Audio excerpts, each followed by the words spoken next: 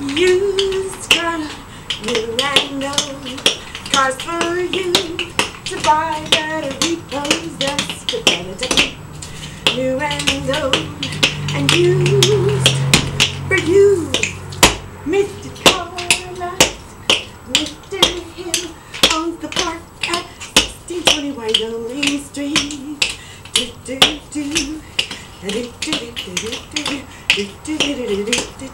Yes, happy Halloween. From Mrs. Lady Cashmere and Mr. Hill's used car.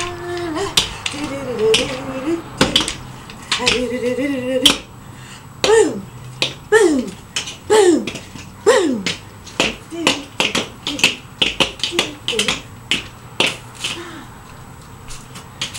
Right over here at the Wayland Boulevard.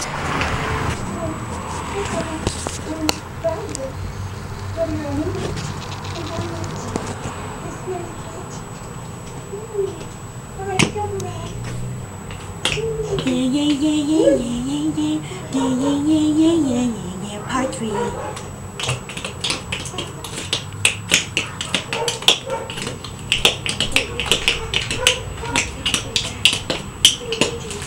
Mr. Hill's used car lot. Hi.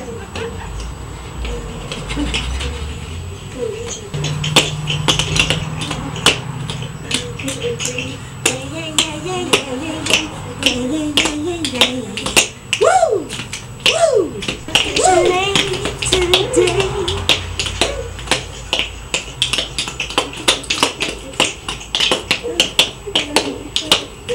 Witchy pajamas. And I'm casting some spells on Mr. Hill's used car lot.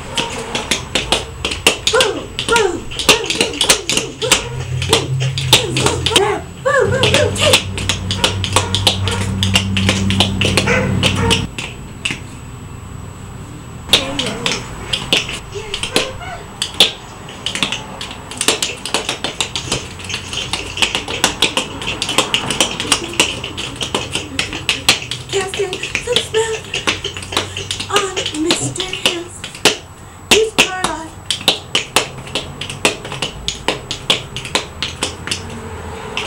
Why does someone have 9 to 10 cars parked at a car lot that's a public parking spot?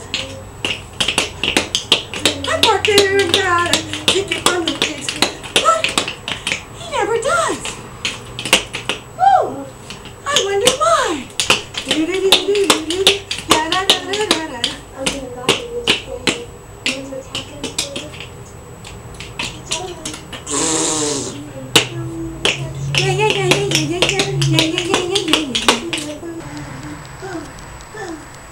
Mr. Hill's used car lot.